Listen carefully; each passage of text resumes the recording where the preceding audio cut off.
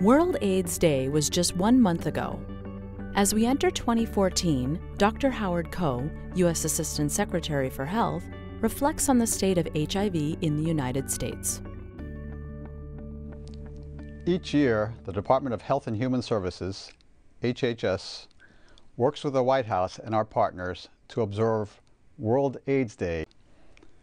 The observance always gives us an opportunity to remember those lost to AIDS, review the progress we've made, and look to the future toward an AIDS-free generation. This year marked the 25th annual World AIDS Day and the 10th anniversary of the U.S. President's Emergency Plan for AIDS Relief, or PEPFAR, which now supports treatment for 6.7 million people around the globe. Here in the United States, we continue to work toward implementing the President's National HIV/AIDS Strategy, a comprehensive plan to ensure that all those living with HIV have access to life-extending care. There's some good news here at home. We are seeing encouraging drops in the number of HIV infections for many groups. But the good news is tempered by our concerns over a rise in infections among young gay and bisexual men, especially young men of color.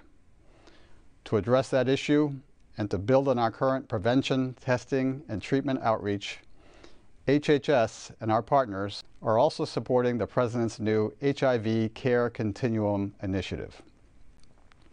This initiative aims to improve our abilities to help people receive treatment for HIV, as well as the care and treatment they need and deserve.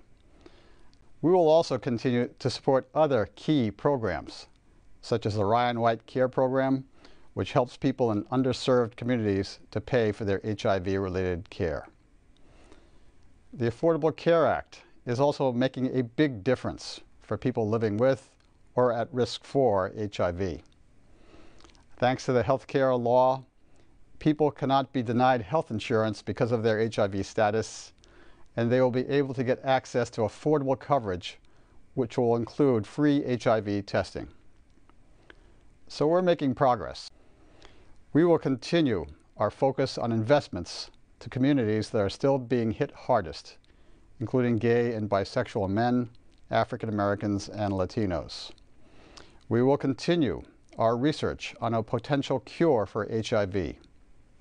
As part of the White House's World AIDS Day observance, President Obama announced that the National Institutes of Health would reallocate $100 million to advance research into an HIV cure. And as 2014 begins, there are many reasons for optimism. We are focusing on providing prevention services to those who will benefit most. We are working to ensure that people receive the care and treatment they need to stay healthy and remain in treatment. We are supporting efforts to extend affordable health insurance to all those who need it. And we are working to find a way to end the threat of HIV at home and across the globe. Together, we are moving toward an AIDS-free generation.